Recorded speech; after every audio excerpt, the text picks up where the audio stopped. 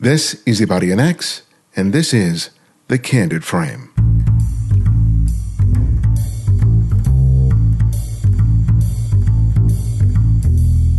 On numerous occasions, I've been lucky enough to get away from the city, away from all the noise, both audible and visual. And when I was out in the desert or the mountains or in a small town with no electricity, I looked up at the night sky and was often left dumbstruck. Without the smog or the light pollution, I have been in awe of the endless pinpoints of light. I've often thought that this was the very same sky that my ancestors, whose names I'll never know, looked upon when they were alive. And I wondered if they had felt the same sense of wonder that I was feeling in that moment.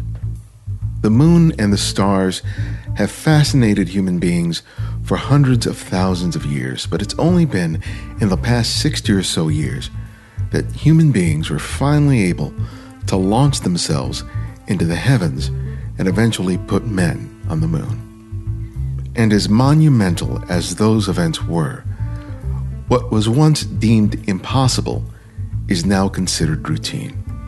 And so the evidence of those accomplishments, the launching pads, the mission control rooms, the offices, if they haven't been repurposed, they've been left to deteriorate and be reclaimed by nature.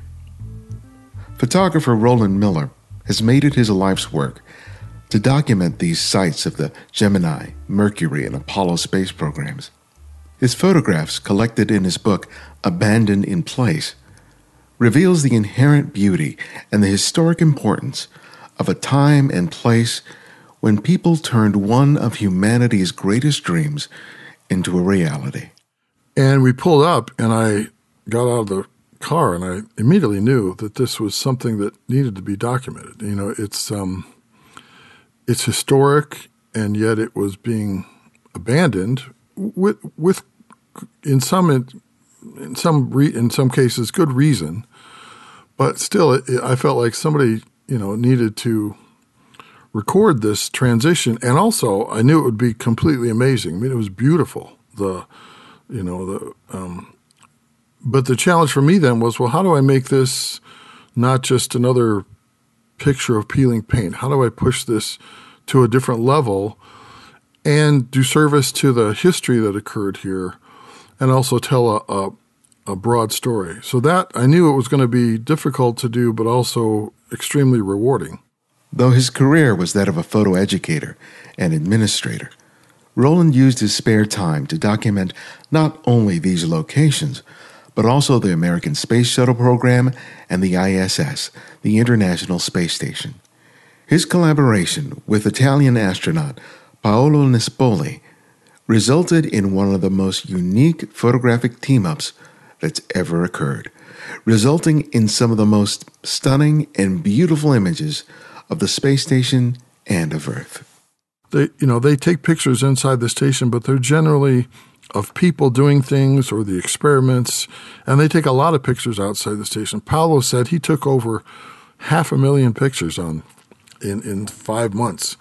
Now, a lot of that was time-lapse photography, so it sounds like a little bit more, but still, they take an immense amount of pictures. So doing something that they're not already doing was a challenge, and that's why I thought, well, if I, photograph the interior, and the purpose is that someday that space station will, be abandoned and deorbited and burn up in the atmosphere and be gone. So there's going to be, unless they can figure out a way to bring a module or two back, I don't know if they can, but odds are that's not feasible. I'll talk to Roland about the many technical and logistical challenges he faced in creating images for his projects, as well as his personal technique for creating prints of these out-of-the-world photographs. Welcome to The Candid Frame.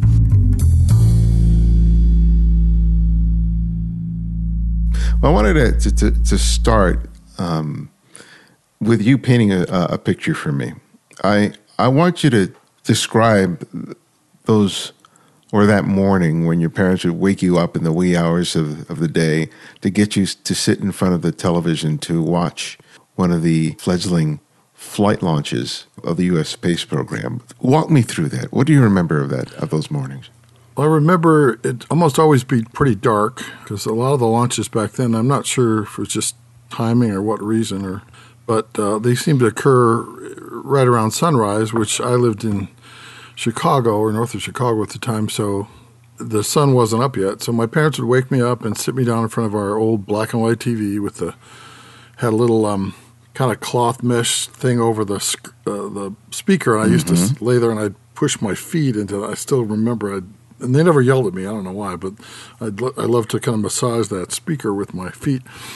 And just knowing that this was something totally unique. I mean, I have vague memories of actually going to a friend's house to watch John Glenn's launch, but I remember the later launches, the Gemini and certainly the Apollo. And of course, Apollo, they'd wheel what seemed like a big TV, which was probably like a 19-inch TV, into the classroom, and we'd all watch the takeoff or we'd watch the landings, and it riveted, I think probably not only me, but a lot of people, my age at that time, because you knew that it was a threshold we were going to cross that was something completely different than humans had ever done before. So I think that concept of that, and of course, like any kid, like you want to be a baseball player. I wanted to be an astronaut. It would have been amazing, but I got glasses in third grade, and back then you had to be a pilot. You had to have 20/20 vision, and now, ironically, when astronauts are on the International Space Station, their vision changes from the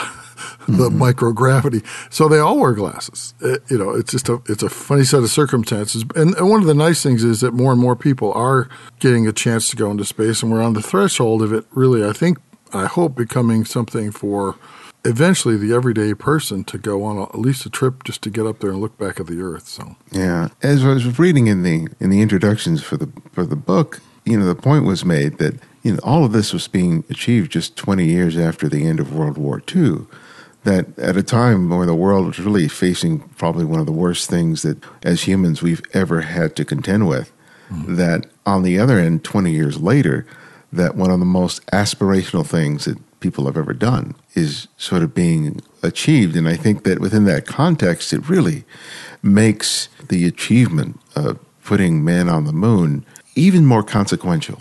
Well, World War II is critical because without World War II, we wouldn't have had the Cold War. And, of course, without World War I, we wouldn't have had World War II. So, it's this progression of that. But the impetus of America and Russia to beat each other to the moon was really what drove the developments at that time. If you look at it now, for example, so Kennedy announced that he wanted America to land a man on the moon and return him safely in 1961.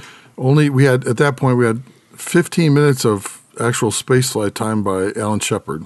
That was the entirety of our experience in space. And we went from 1961 to 1969 to landing a man on the moon and returning him safely. And now, the shuttle program ended in 2011. It's now 2019. It's basically that same period of time, and we haven't even been able to launch, America anyway, has not been able to launch humans in that same amount of time to get back to square one. Now, there's a lot of reasons for that. I'm not putting down the NASA or the commercial contractors, but what it really shows is how amazing that progression was, how phenomenal the technology and the effort and the resources that were applied to that problem. People always talk about a moonshot. We need to treat cancer, like a moonshot and just put everything into it. I think it really demonstrated what humans can do if they really do put all their energy and their resources into an issue. The good and bad of it is that it really was this Cold War that pushed it, and landing a man on the moon was kind of secondary to beating the Russians to the moon. But in the end, it really doesn't matter because we did it, and the impact, one of the biggest impacts from the whole space program was Bill Anders, astronaut on Apollo 8, took an unscheduled photograph. And I mean, everything is scheduled. Everything they do, blowing their nose is probably scheduled.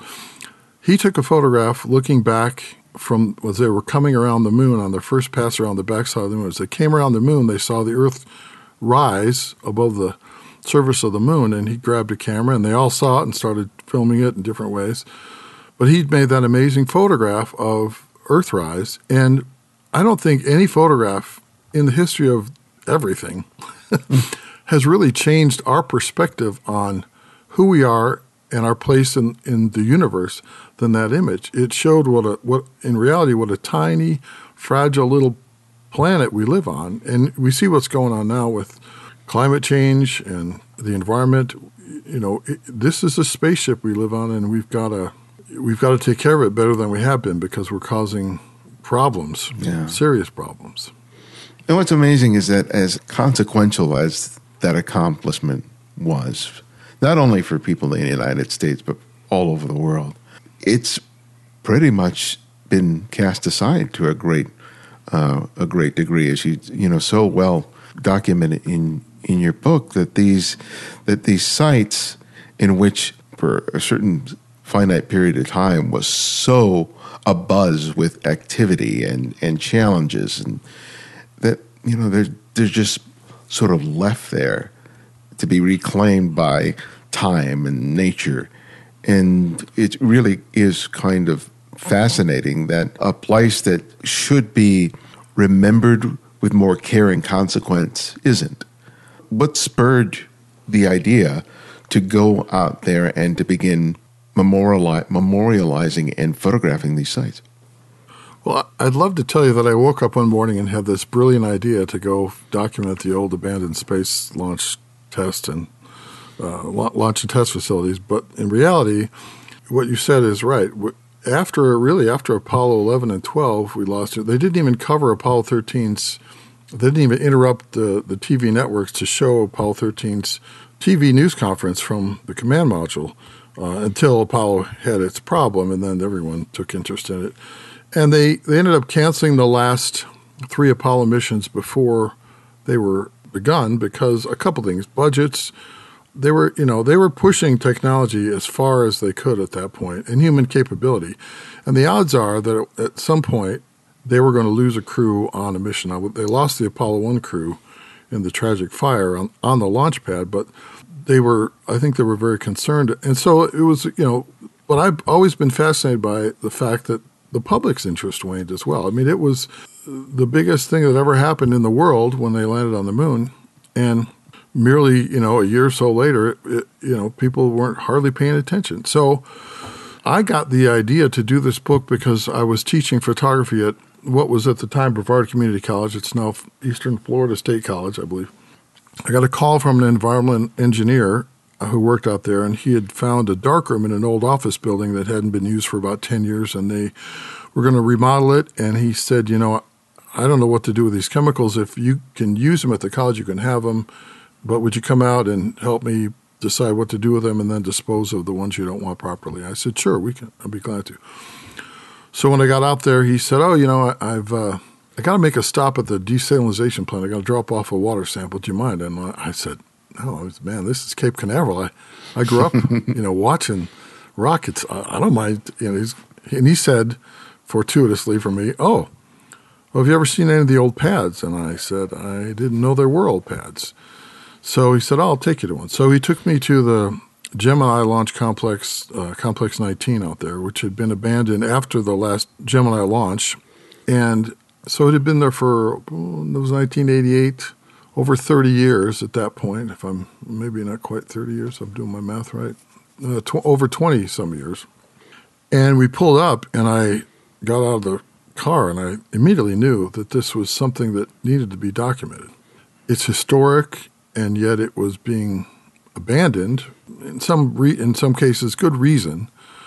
But still, I felt like somebody, needed to record this transition. And also, I knew it would be completely amazing. I mean, it was beautiful. But the challenge for me then was, well, how do I make this not just another picture of peeling paint? How do I push this to a different level and do service to the history that occurred here and also tell a broad story? So that, I knew it was going to be difficult to do, but also extremely rewarding. And then it took me about 2 years to get permission to do the type of work I wanted to do. I started out calling public affairs, and officer I talked to said, I've got a couple other photographers that want to get some shots. We'll we'll hop in a van one day and head out there for a half an hour. And I thought, well, half an hour? I want to do this with an 8x10 camera. It'll take me half an hour to get the tripod and the camera set up. So I thought, well, that's not going to work. So for a couple of years, certainly not every day, but every time I met somebody that knew somebody or worked out there, I'd say, hey, here, I got this idea. And finally, ironically, I was getting my hair cut one day, because only your hairdresser knows for sure, as they say. And he said, his name was George Verge, and he said, hey, what are you doing with your photography these days? And I said, well, I got this idea, that I told him. I said, but I can't, I haven't been able to figure out how to get the access I need. I need to go out there and spend hours at a time. And he said, oh, I'll get you out there. And I said, George, I know, I'm sure you know some folks out there, but I've been working on this for 2 years, And anyway, it turned out he was dating someone in public affairs on the Space Center. And he said, I'll introduce you to him. You show him and explain what you want to do. And so he did that. And I thankfully, that person took note of what I wanted to do and understood that there was value to it. And she said, well, we'll get you out there a couple of times, and then we'll kind of see how it goes from there. Well, so I went out a couple times and photographed, and I have to be escorted to all these places because they're on NASA sites that have dangerous chemicals and dangerous areas, or Air Force bases that have top security issues. And so after I went out a couple times, I took a bunch of the work in and met with the director of public affairs out there, and he was impressed and said, "Yeah, this is great. We'll help keep doing this." And then I was able to make some contacts with the Air Force and work out the details from that point. What's really fascinating about looking at your photographs is that so many of the locations and the things that you photograph, you realize how functional so much of that was. That really was behind the design of everything. But that despite that fact, there is such beauty, symmetry, shape that is just amazing. That still came through in the designs of these structures. And like you said, you wanted to do more than just photograph peeling paint. But was that something that surprised you when you began photographing, that was there waiting for you? Yeah, I would say it was. And, form follows function. So they weren't, they didn't have the time nor the resources, nor probably the inclination to design things that were pretty. They were very functional. And the thing that's striking is it's this odd mixture of very high-tech things and then very low-tech things, stuff you could find at the hardware store, things you have in your home, or materials that you could find anywhere, coupled with other things that, I photographed so many things I have absolutely no idea what they were or what they did. Oftentimes I would have an escort who had worked at one of the facilities, and they were usually gracious in explaining things to me, and it was fascinating. But yeah, the structures themselves, when you look at the space launch vehicles, and they're phenomenal machines, and the design of those, and the launch pads themselves, you start looking at all the wiring and the cabling and the tubing and the piping and every little detail, and I would think, wow, somebody had to sit down and figure all this stuff out before they even, moved a rocket out to this pad, and it was mind-boggling, that aspect of it. And you have to remember, most of that work was literally done with slide rules for the very early programs. They didn't have desktop computers. They had computers, but they were, these engineers were sitting at drafting tables, hand drawing these things. They weren't sitting at a computer. Yeah, that aspect of it. And one of the things that came up, I had an exhibit at the Huntsville Museum of Art in 1994 for the 25th anniversary of the Apollo 11 moon landing. And there were two exhibits, mine and an illustrator who'd worked for NASA, a man named Renato Mancini, who's a wonderful artist. He talked about his work, and one of the things he said was they would come to him and say, we need to, have a illustration of a rocket, and the rocket's going to do X, Y, and Z. They tell him what the rocket was going to do, but they wouldn't tell him what it was going to look like. So he had to, in his mind, make up what this rocket looked like. And he said it was fascinating how many times the rocket he drew for them to illustrate whatever proposal this was, if not the rocket itself, aspects of what he drew ended up in that rocket, which I think is a great example of life imitating art. Oh, that's great. Now, granted, rockets are pretty basic things. There aren't a lot of variations to them, but still, I thought that was an amazing fact that came out of his work. When I was looking at your image of one of the Mercury capsules, I was really just staring at it and going, okay, that's why they called it a tin can. Yeah. Because you just look at the material on the exterior and just the little details, and you realize, wow, how, especially compared to now, that is just a metal box with a bunch of wires that they send a man into space with. It is really humbling, and it gives you an appreciation for the challenges and the risks involved in putting somebody into space on one of the most powerful rockets in the world at the time. Yeah. It was, again, when you look back at the technology they had and the experience we had and what was done in that 8-9 year period, it's truly phenomenal. And a lot of the technology, even in the space shuttle, so the space shuttle was first launched in 1981, the technology from the space shuttle, a lot of it was from the 70s and 60s and even prior. I talked with an IBM engineer one time at a launch, and he said that the 5 main computers, redundant computers on the space shuttle at that time, I think they upgraded them later on, but they were the same computers that they used in B-52 bombers. And now I'm sure there's variations and things, but the basic architecture was the same. And those were designed in the 40s and 50s, I'm going to assume. So when you work with that kind of technology, it takes a long time for it to run out of favor, I guess, is what I would say. Well, tell me about the photographic process. You mentioned that you're using 4x5, and so you were starting with Fujifilm initially, and eventually you moved to other ways of capturing some of the images. Is that right? Well, actually, initially I started out with 6x7, but I then quickly moved to 8x10. But then I quickly moved back to 6x7 because there was so much. I didn't realize how much was out there. And 8x10 was such a slow process, and my access was so limited, I realized that if I want to get any amount of this documented, I can't do it with 8x10, which broke my heart on one level. But I will also admit that I'm not the world's best view camera photographer. I have never taken to it the way I have with a reflex camera. So I'd love to tell you that I appreciate that and appreciate being closed off under the dark cloth and being able to focus. But the reality is it just was never my style. So I did most of the work with a Pentax 6x7. Fuji loaned me a 6x8, which I haven't seen many of those. It was a great camera. It had a bellows front end and ran off a battery pack. And I love that format. That 3:4 aspect ratio was wonderful. And then I did quite a bit of work with a 617 Fuji panoramic camera as well. Oh, okay. And as far as film, to make up for not using an 8x10 camera, I started shooting with Ektar 25 120 size film, I love that film. One of the things I miss about digital, I love digital, and I got into digital very early on, but one of the things that it lacks is, and this is good for most people, is the color shift that you get from the reciprocity failure of the 3 different layers.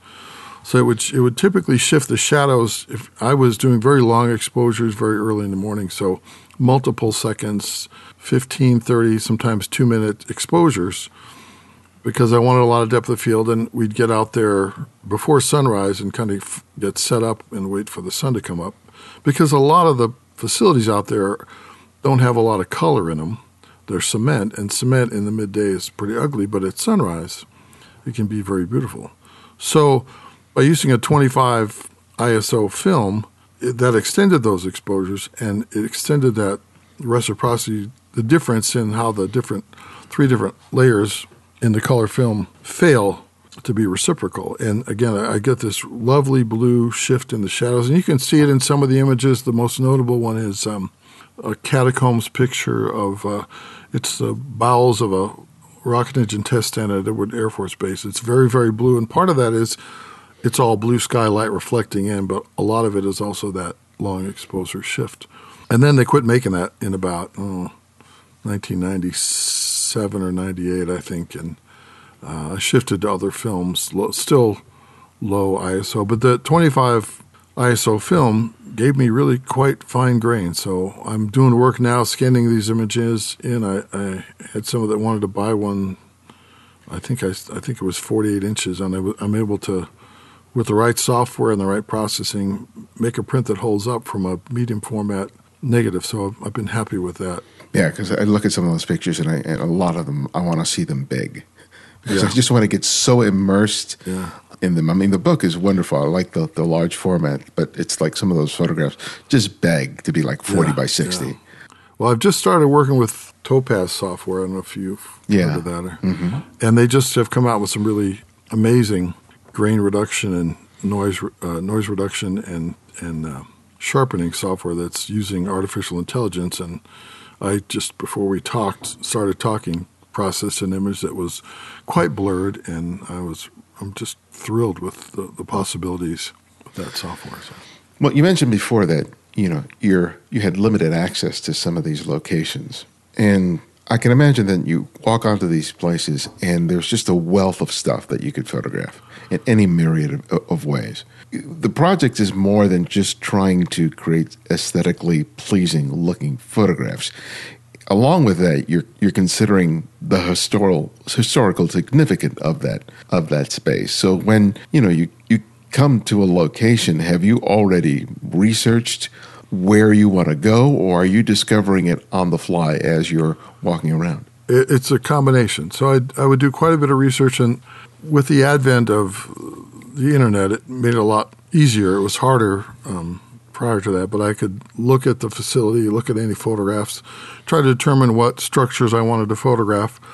But then it's always, it's really about responding to what you see. So, and the approach that I have taken with this project is a little bit unique in the fact that it's kind of a hybrid between a documentary project and more of a fine art abstract project, which people gave me a lot of grief at first about, but I pushed through, and I'm really glad I did, because I think it tells a broader story, and the images are more interesting, and it does a better job actually documenting what's there in ways that official government photographs, which there are thousands of these sites, don't do it and really can't do. That's not their purpose. You don't have many portraits or images of people in there. But there is one image of a commemoration of Apollo 1, and I was really emotionally moved by that photograph and looking at it, because I think that single photograph, I thought, for me, encapsulated the entire project. Because in that one image, you have the context of the space and how it is aging and deteriorating. And then also the activity that was revolving around that location at the time, and the loss of those 3 astronauts due to that fire, and the fact that you have these 3 people, not including you who's photographing it, that are remembering the sacrifice that was made, and as time has passed, has taken less and less significance with the general public. And I felt like I just stared at that image, and it felt like, as simple as it was, it really spoke to everything you were trying to achieve with the project. It's aesthetically, it's a beautifully composed photograph, but within the context of what that moment, not only that moment, but just the entire story is about, it was a really surprisingly touching image amidst an entire body of work. And I was hoping that you could flesh out what that moment was like for you. Sure. Well, there are only 4 photographs with people in the entire book, and that was certainly not the focus. But I wanted to start each chapter about the manned launch programs, Mercury, Gemini, and Apollo, with a portrait of someone, because it was really about people in the end. So I did that. The picture you're referring to of the memorial ceremony for the Apollo 1 fire, I had been working with a gentleman named Johnny Johnson, who was kind of the commander in charge of facilities. He was a civilian. He'd been a colonel in the Air Force out there. And he said, at one point, he said, I've got to introduce you to Mark Pinchel and Bob Castro, who have a ceremony every year for the Apollo 1 fire. And so in 1994, I went out and met with them, and it was just Bob and his mother and Mark and Johnny and myself. And Johnny's not in the photograph. He was off behind us. And Johnny escorted us out there. It was just played some music and said a few words, and it was nothing fancy and very simple and straightforward. And it was just a really beautiful remembrance of the, Gus Grissom, Ed White, and Roger Chaffee, the 3 astronauts that died in the Apollo 1 fire. And I included it in the book because of what you said. I felt like it was important to the story, even though it was different than all the other photographs, because of that sense. And what came from that ceremony was 3 years later, Mark and Bob planned a 30th anniversary ceremony in 1997, and they invited all the astronaut families. And at that point, it wasn't a public service, but that was the most formal ceremony that anyone was holding. NASA wasn't doing anything. The Air Force wasn't doing anything formal. And so Bob and Mark put together this ceremony, invited astronaut families, and got different astronaut speakers, even got a missing man flyover. And it was on the national news. It was a big deal. And then from that, then the Air Force and NASA kind of took it over. And every year, really, the Air Force now has had a ceremony out there. It's really for friends and family, and they've actually cut it back down to family just this past year, which I think is a good thing, because it doesn't need to be a public ceremony at this point. But I thought it was very impressive that 2 private individuals with no direct connection to the space program really got this whole remembrance going of what was, one of the most pivotal moments in our space program. Yeah, and the other images of the twins, Harold and Carol Collins. Yeah. And, one served as a janitor, and another one was an assistant to the director. And I thought that was just another great image to include, because so much we think about the astronauts. And it was just like, no, there were people in every position, in every role, from janitorial services to the engineers to the technicians to, and that all of those people took an inherent pride to what they were contributing to the program, regardless of how nominal the job may have seemed to others. Yeah. That I think that the few people who I've talked to who actually worked in any of these programs, when you talk to them about their contribution, you can hear it in their voice of how that was such an important part of their lives, and it gave it so much significance and meaning. Yeah.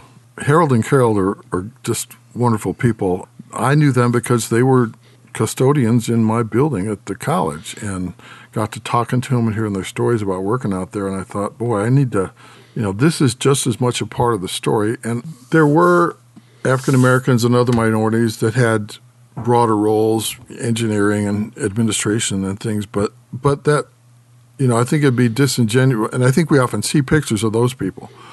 But the reality was, at that point, and thankfully it's changed, but at that point in time, the majority of minorities had, and I will never use the term menial jobs, because my first job out of college was as a janitor. If you want to see an institution or an organization come to a screeching halt, run out of toilet paper. So I have, much respect for every job, but roles that were less visible, less technical, people in the trades. So I thought it was important to say these people were a part of this, and I hope that it's a bit of a comment on that time, and hopefully we see that change continue. But they were just wonderful people. I'll tell you a quick story. I had a Miata. I was living in Florida. I had my midlife crisis when I was 30, which was probably good because I wasn't married. And I pulled into work one night, and they were out front, and they said, "Oh, what a cool car!" And I made some quick offhanded comment about it not being clean. And 2 days later, they're out in the hallway smiling big. I go, "What's going on?" They go, "Oh, come here." They had washed my car. Those guys had, on their own time, washed my car. And I like that story because they understood that I respected them.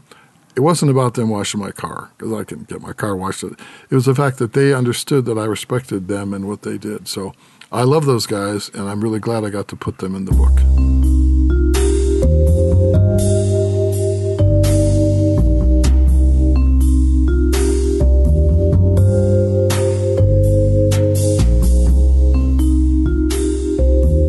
It's conversations like these that make me appreciate what I do.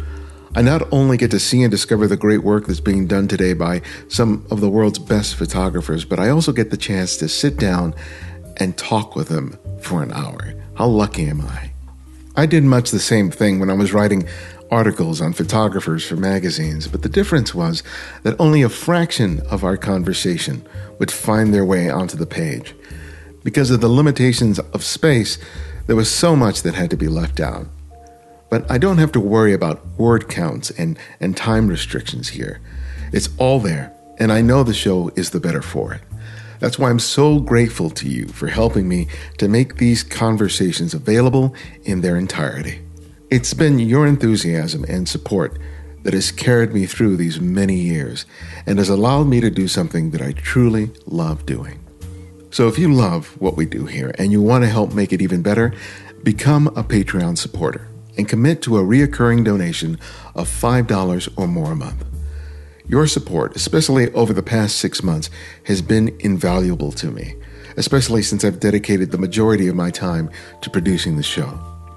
Sign up today by visiting patreon.com/The Candid Frame or click on the link in the show notes or the Candid Frame website. Thanks.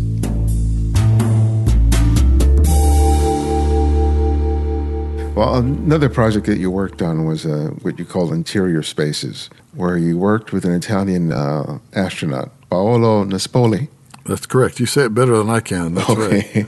Right. And he was on the International Space Station, and he had some experience as a photographer. But tell us about that collaboration, because it is one of the most unique photographic collaborations I've ever heard about. Yeah, I'm still working on the project and processing some images, and we're working on a book right now. So I had about 30, I think, of the abandoned place images on display in the astronaut crew quarters at the Kennedy Space Center, which is where the astronauts stay when they're training or before they go up on missions. And I got a call from an astronaut named Katie Coleman, and of course I was at a conference, so the only time an astronaut ever called me, and I'm not there to get it.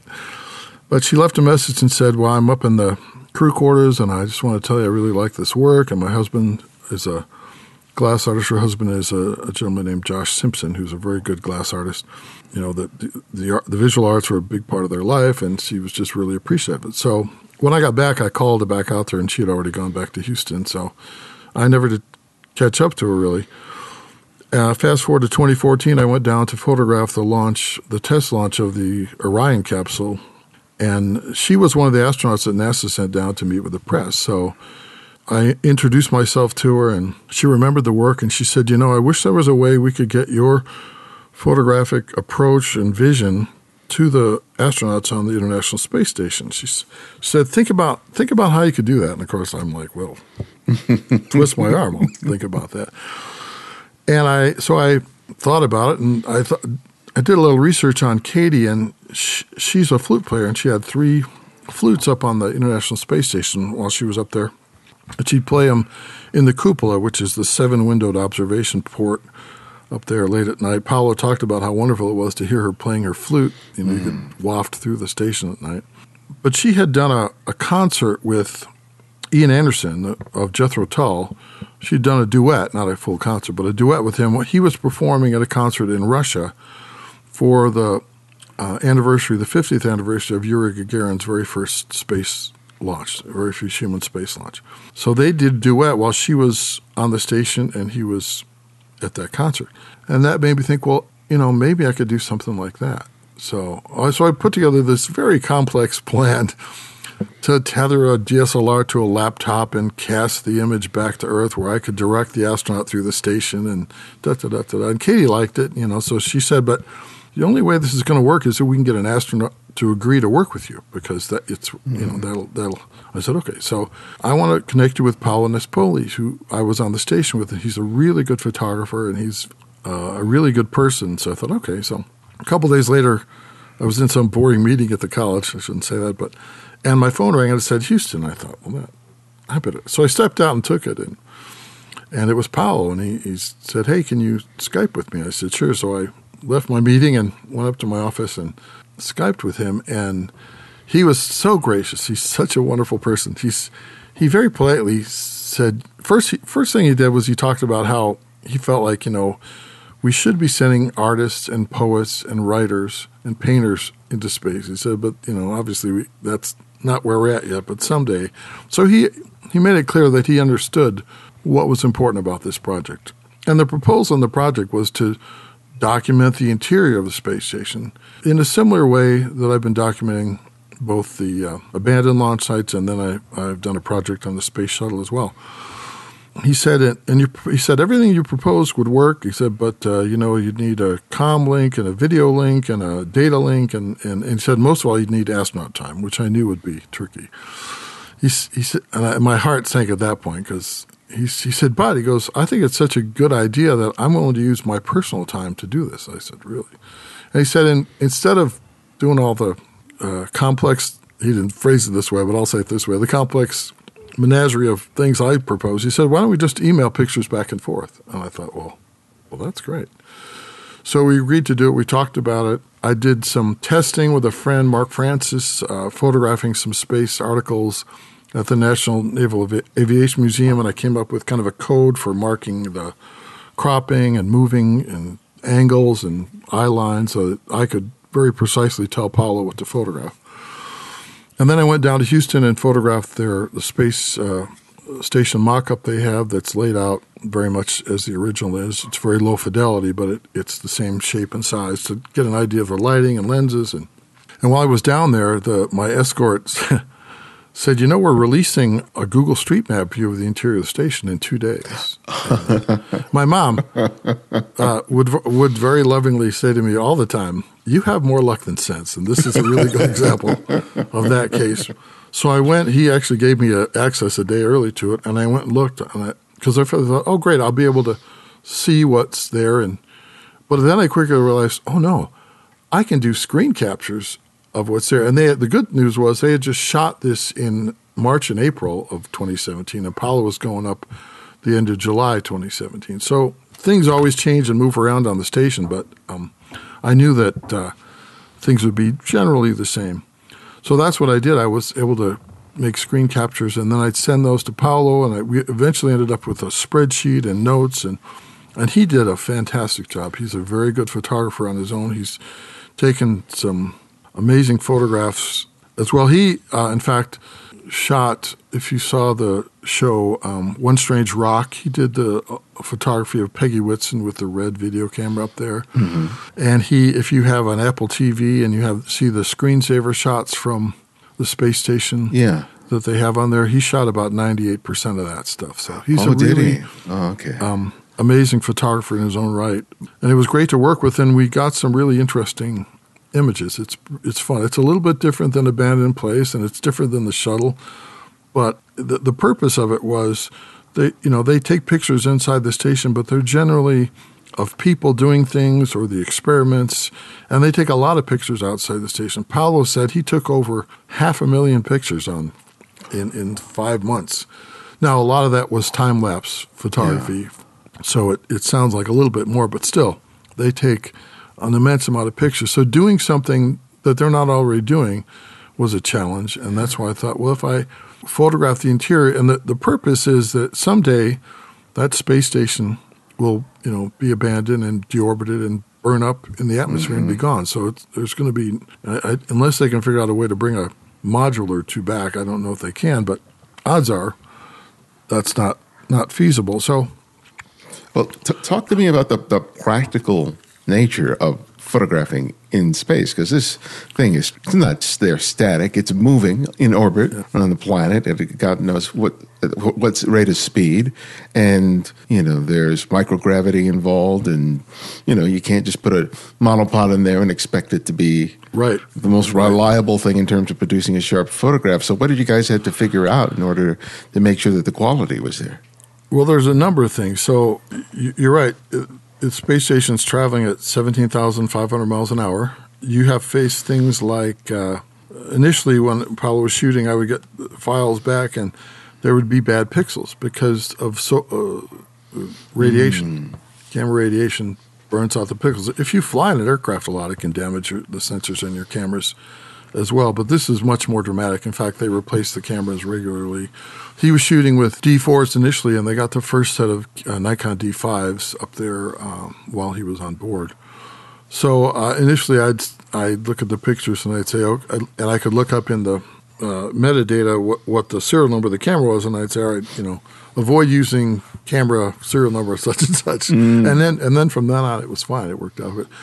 But the thing that became immediately clear to me was that a tripod was not going to work in a weightless environment.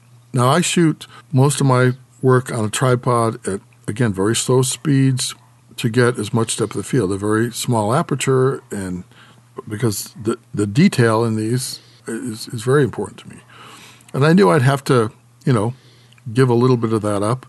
And what I tested when I went down to photograph the mock-up was I was shooting, because it has the same exact lighting as they have on the station, although they were transitioning from fluorescent to LED. I think they'd transitioned the majority of the station by the time Paolo was there.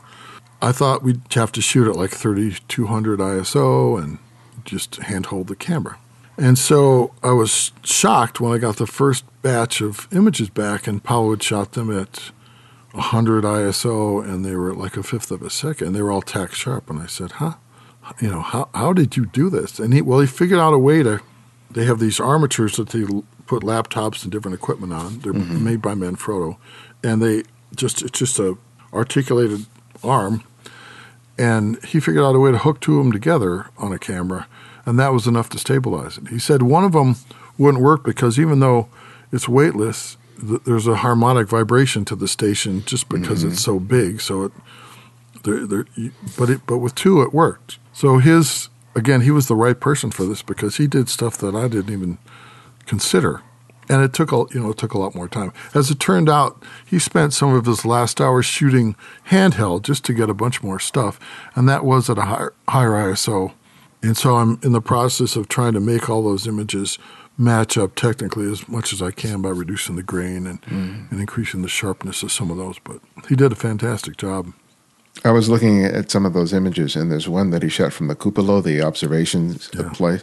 And I look at a lot of photographs, and I was looking at my iPad, and I came upon that image, and out loud I said, oh, my God. Yeah. And I don't do that very often. Yeah. But I looked at that photograph, and it was just stunningly beautiful.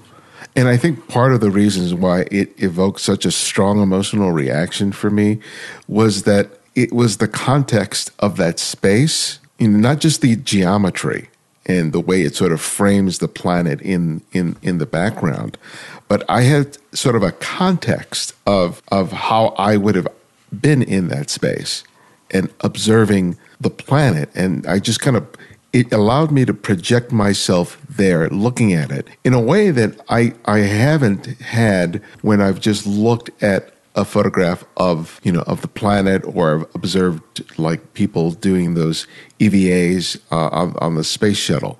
There was just something about that photograph that just pulled me in immediately. And it really was an image that really left me dumbstruck. It is so, so stunning. Well, that was one of the images I sent, not that particular one, but that composition from the Google Street View. And the Google Street View is pretty. It's got some land and some water. And there, in one of the first things I did before I even went to Houston to photograph the mock-up was I spent, I think, 150 hours online looking at images and videos, trying to get familiar with the interior of the station so I would know where things were and I would know what to photograph and know what to be interested in. I just wanted to be as familiar with it as I could.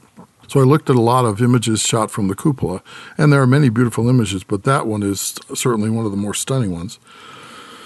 So Paolo and I, when he came back, we met up at the National Trust for Historic Preservation, and I had a chance to talk to him in face-to-face for the first time, and I said, did you wait for those cloud patterns to appear in that picture? Because they are phenomenal. And he said, no. He said, the cupola is really busy. He says, you got to get in there, do your work, and get out. There's somebody else waiting to get in. He said, that's just what was there. So again, more luck than sense, as my mom would say. But and the thing I think that makes it extra special image is the lighting and the cloud patterns, but also that circular window references the Earth itself, just as if that was the Earth itself with clouds and water. So, I agree with you. It's a breathtaking, and I was thrilled that, I think the project, to be honest with you, was worth that one image. Yeah. To me, anyway, I would have been, if that's all we'd gotten, I would have been satisfied. So, what's the most gratifying response that you've gotten from people who have seen the work, either in exhibits or because of the book? It's a combination of things. I think people like the fact that I'm documenting this history and the passing of this history, and also they like my use of color and design. I'm old school when it comes to that. I got into photography because I love the medium. I mean, I loved light. I loved color. I loved the way you could take a photograph of an inanimate object and tell a story and give someone a reaction like you had to that cupola picture. And that, if you can do that with someone, that's amazing. And then if you add people in, you can do even more. I don't do a lot of portraiture, but it's on my bucket list to do some. I don't know what it is, but someday do a big documentary or a big portraiture project. So I think it's a combination of the photographic part of it, if that makes sense, the artistic part of it, and the history, which is good because one of my favorite things about, especially like the abandoned place work, it attracts a lot of different viewers. It attracts people who are interested in photography. It attracts people who are interested in art in general. It attracts people who are interested in technology and space exploration. And so if you can make imagery work on a number of different levels, it gets a broader audience and impacts more people. And I think that's a noble goal. It doesn't always work, certainly for me, but that's often my end goal. Yeah. Your career has been that of a photo educator, and you've been working on this project for 30 years. Yeah. And I think one of the interesting things about working on something for that long is sustaining it, not just financially, but just finding the time, because the demands of life can easily derail a lot of projects, not least of which is something that is so demanding. The sites aren't going anywhere, but still, you have to be able to create the opportunities for you to actually photograph them. So tell us about how that fit into the day-to-day of your normal life. Well, it was a lot of my spring breaks were spent photographing at NASA sites. That was pretty much it. I had this kind of dual life where in the summers I was a forest ranger in the Sawtooth National Recreation Area for 18 seasons. And so I couldn't leave that job typically to go do any photography. So I had breaks in school, or I would take I really couldn't take time off per se. But when I became an administrator, I had a little bit more freedom to take vacation time because I wasn't as tied to the class schedule. But yeah, it's you just do what you can. And sadly, the sites are going places. About 50% of the photographs, not the photographs, but the facilities I photographed in the book are gone now. They've been torn down or repurposed for other things. There are a lot of those old towers had lead paint on them, and it was oxidizing into the soil. They'd have to do remediation on the soil to clean that up. They needed to make way for new things like Complex 13. I have a lot of photographs of it. It was an Atlas complex on Cape Canaveral. If you saw the stunning photographs or video of the two SpaceX rockets landing next to each other, that's Complex 13 now. Now it's called Landing Zone 1 and 2, but that flat spot there was where Complex 13 was. So it's gone. And the reality is, even when I started photographing those old launch pads, most of them, all of them really, were too far gone to save. They were so rusted. There was no way you could do any sort of restoration work without spending tens of millions of dollars basically rebuilding them from scratch, which is a shame because you look at all the Civil War battlefields across the country that are preserved, which is great. And they're usually literally just fields, so it's a lot easier to preserve them than a steel structure right next to the ocean. But it's a big part of our history. The Cold War was a war, even though we weren't shooting guns at each other. We were kind of shooting missiles over each other. To lose the tangible artifacts of that, we have the capsules and we have the spacesuits and things in museums, but that's never going to be the same as standing on the spot where these vehicles took off. And I'm consider myself very privileged to have done that over and over again. So the other aspect of it, though, the practicality is most of them are on top secret military bases or very secure facilities where you can't just dump people off and let them wander around. There's not a practical way to preserve them or put the money into preserving them and then let people visit them. So it's just it's kind of the story's been written and there's no way to end it otherwise. I don't think, certainly at this point, because most of the steel structures on the old pads at Cape Canaveral are long gone. One of the interesting images for me were the small details. Like you have one of the Scout accountability board, where I guess they had these tags on different facets of the launch, and then when the technician had finished checking it, they would take it off and then they would put it on this board. Yeah. And it was really fascinating to think about the people who, for the very last time, put those tags on there and then just walked away. Yeah.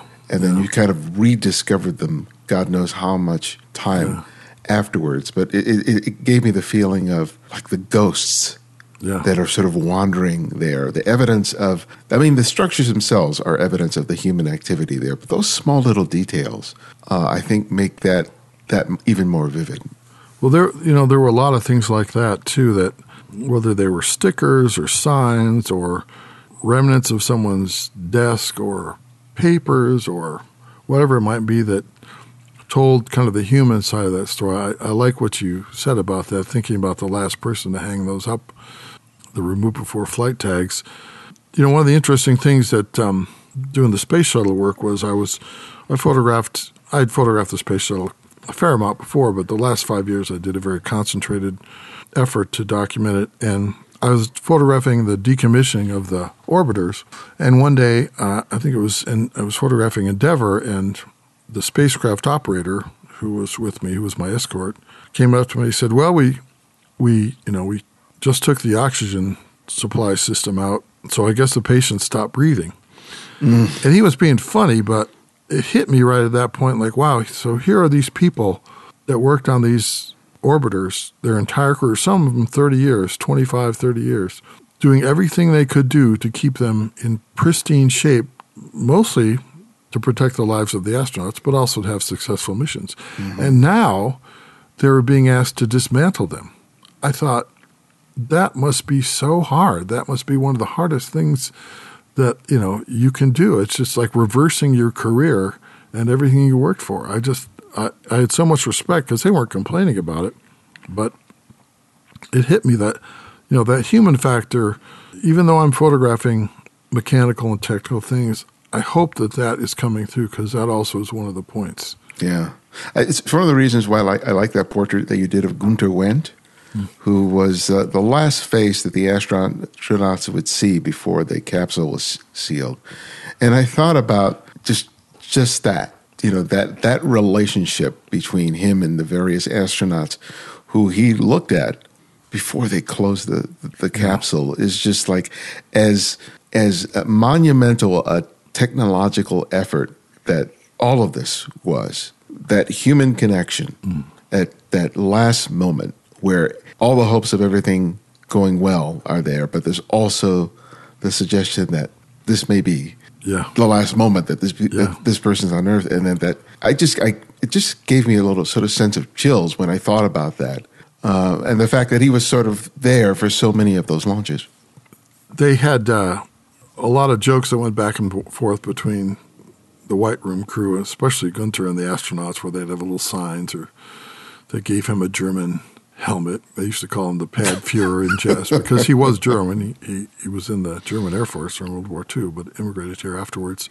He was not part of the Operation Paperclip scientists that I think sometimes people think, but Gunther was just an amazing person and brilliant and funny. And he talked about when I was photographing in the White Room, he talked about when they'd be in there, all the different contractors would have their company's logo, like Boeing or Lockheed or whatever, Rockwell, whatever the company was at the time. And whenever there were cameras in the White Room, so whenever he'd talk to them, he'd put his arm around people's back and cover up, like he was being nice, but he was actually covering up the logo from the other company.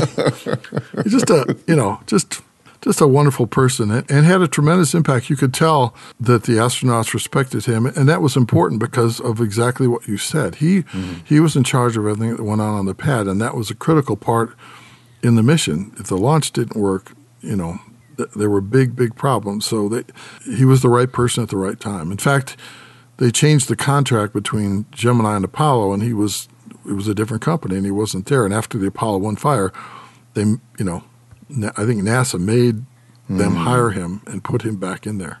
So not that he could have stopped that fire, but I think it was partly to reassure the astronauts, hey, we got Gunter's back, your guy's back. He was a great guy. I hope someday to take a look at the prints, because it's amazing that this book looks. I'm sure that the prints look fantastic. And I was seeing on your site that you have a thing called the tone system. Yeah. And can you talk briefly in terms of what that is and what role it plays in terms of you creating the prints? So I did a lot of color printing. When I was in college, I worked at the university. I went to Utah State University. I worked at the university's service lab, so they provided photography and prints for all the different departments around the campus. And I started out printing black and white, but then they shifted me over to color. And this was back when, if you were a student, you had a little, roller drum. But there I had this big Krenite processor. So I really learned, I could print a lot more. I'd work on 4 or 5 enlargers at once and move around as they were going through the processor. So I learned how to print color and see color from that. And I worked at a commercial lab in Chicago when I was in, I guess it was the summer between freshman and sophomore year, called Color Graphics. I'm not sure if they're still around. They moved out to the suburbs. Great, and they did only commercial photography work. They did the big 10 by 110-foot transparency that's, I don't know if it's probably not still there, but it was in Penn Station. I remember. Every 6 weeks, we would print that, and they'd go out and put it up. They were having trouble with everything, and I'm getting to the tone system, but this is an important point of it. They were having trouble that all the prints, everything they were getting was getting published that we processed was like 20 to 30 points too yellow. And I was film processing, so they had me checking the specific gravity of stuff and doing all that, and everything was dead on, and they couldn't figure it out. So they called a consultant in from Kodak, and he walked in, and the color correction area was on the second floor. He walked upstairs. He goes, "Is this your color correcting booth?" They said, "Yeah." He looked at the room. He looked at the wall across the room, which was painted just a light blue, and he goes, "Paint that. Get a couple gallons of Munsell gray. Paint that wall gray. It'll be fine." And they did, and it worked. And I thought, wow, this color stuff is so technical and so specific, and it's just I was fascinated at that point. I thought, wow, this is so much deeper than I could have imagined it. And the fact, we'd spent a month trying to figure out what was going on. Fast forward to grad school, I did my work in color photography, which in the early 1980s was still pretty unusual, and I just loved color. It was always my thing. Although I work in black and white, I taught the zone system for years. Big fan of it. Got involved in digital imaging through a friend, Denny B.F.A. at RIT, who introduced me to another gentleman, Douglas Ford Ray, who was teaching some of the first classes. And I went to one of his workshops that their technical and education center put on, and fell in love with it. This, it was great. And then started going to other classes and took a number with a gentleman named Eric Kenley, who was in the printing industry, but he was teaching digital, not really digital photography, but kind of the basics of digital. And so from some of the processes he taught, I took them and applied them more to photography and developed what I call the tone system. And it's called that because you adjust the white point or the white tone and the black point or the black tone and the quarter tone and the mid-tone and the three-quarter tone on the curve in Photoshop. But I also call it that as a nod to Ansel Adams, of course, and the amazing zone system. And it's a process by where you can pretty quickly adjust a color image in Photoshop and get the color right on by using the eyedropper and the info palette and neutrals, and it's a little too complex to explain in great detail, but I have it on the website if anybody wants to look at it. And the other thing that came about from that was back in the day when there weren't a lot of high-end inkjet printers. I had an Epson 4000, and I printed up some prints for a faculty show, and my midtones were really magenta, and I couldn't do it, Now, you could buy a third-party software RIP, but their color lookup tables for the color on those just wasn't up to par. Thankfully, they've gotten a lot better. So I had a colleague that owned a digital printing place, so I had him print it, and he printed it, and he got the neutral out, but then my shadows were blocked up. And I sent him the same exact file. I thought, well, what? How can that be? So I started looking into the black point and realized that different papers and different ink combinations can maintain, much like with the tone system in black and white photography, you've got to get the right amount of information in the digital file like you would into a negative. Mm-hmm. And instead of changing the film developing time to change the negative, here you just adjust the white and black point. And so I developed a couple of white and black point targets, which again you can download for free on the website, that allow you to test any printer and ink combination. So you print those out with whatever print ink combination profile setting you have, and they will give you a really good idea. And it's a visual check. It's not where you can see the separation in the blacks and where you can see the separation in the whites. Now, digital printers have gotten a lot better, and the white points don't seem to vary too much these days. But you still get variation in the black a little bit depending on what you're doing. So, but I can put an image into that and adjust it if I set my neutral point eyedroppers and look at the info palette. I can adjust the color without looking at the color in the image and be pretty darn, if I've got good neutrals, be right on. When I do workshops and things, I always ask people, what's the most important thing to profile? Your camera, your monitor, or your printer? And you know what everybody says? Almost everybody says. They say your monitor. Everybody says which is not a bad thing. It's good to calibrate your monitor. But my first response is, how many people see your monitor?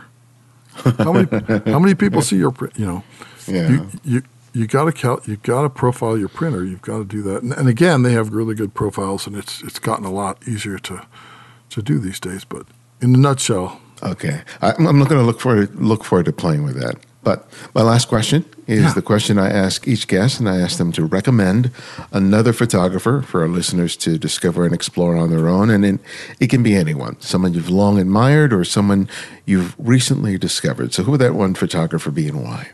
I'm going to tell you to take a look at a gentleman named Todd Birdley, who's actually a good friend of mine. He's a landscape photographer, documentary photographer, has done some amazing work, had a book called Crescent Rivers published on the river systems in the crescent of the panhandle of Florida, panoramic work. Also has an amazing series called Autographics, where he, taking from the old autographic camera where you could write into the negative and it would then print out, he's actually writing kind of personal histories on these photographs of the tie in the South and some of his family history and other things are really amazing. Guggenheim Fellow winner. I think he's one of the most overlooked photographers working today. So I think he'd be a good one for your viewers to check out. Well, thank you so much for your work, for sharing your book with me, and for making the time for us. I really, really enjoyed it. Thank you for taking the time with me. I appreciate it.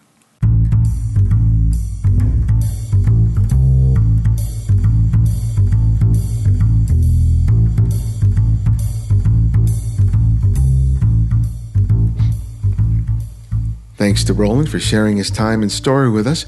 You can find out more about him and his work by visiting his website at abandonedinplace.com. And I'll be in Washington, D.C. in late May for the Focus on the Story Photographic Conference. The International Photo Festival will feature some of the world's best photojournalists and documentary photographers, as well as talks, photo walks, and workshops, of which I am teaching one. If you want to sign up for my workshop or you just want to find out more about the event, visit focusonthestory.org. And remember to check out my YouTube channel where I discuss different aspects of photography by pulling images from listeners like you who contribute to the Candid Frame Flickr pool. You can find out about the TCF Flickr pool and our YouTube channel by clicking on the link in the show notes and the website. My new book, Making Photographs, Developing a Personal Visual Workflow, is now available. In it, I translate how to see and use light and shadow, line and shape, color and gesture to make great photographs. It's more than how to make a good picture, but how you can develop a personal and intimate way of seeing and documenting the world around you. You can order the book today. When you place your order from the Rocky Nook website, use the promo code Porello40 to receive 40% off the list price. Check out the website in the show notes for the link. And if you want to keep up with all things Candid Frame, sign up for our mailing list, and you'll receive 3 free copies of my previously published ebooks. And if you like what you've been hearing on the show, please take the time to write a review in the iTunes, Spotify, or Google Play Store, or wherever you find and listen to your podcast. And if you write a review on a blog post, let me know and send me a link, because I would really like to thank you on air. Thanks to Dean Tate, Victor Zong, and Photo 2013 for their 5-star reviews. You can also support the show by making a monthly contribution through Patreon, or you can make a one-time contribution via PayPal. You'll find the links for both in the show notes and the website. Thanks to Brian J. Lewis, Josh Alvarado, Ryan Hafmeister, and Matt Grun for their recent contributions. I really love you guys. And if you want to easily access every episode of The Candid Frame, download the Candid Frame app. It's available for both Apple iOS and Android, and it's free. Download it today. You'll find it where everything else is, in the show notes or the website at thecandidframe.com. And we also have an Alexa app. So if you have one of those smart devices, download the Candid Frame skill and listen to the show that way. The Candid Frame's audio engineer is Martin Taylor. You can find it at theothermartintaylor.com. The show's senior producer is Cynthia Parker, and our music is from Kevin MacLeod, whose royalty-free music can be found at incompetech.com. And you can follow me on Twitter and Instagram at simply @EbadianX. And this is EbadianX, and this is The Candid Frame.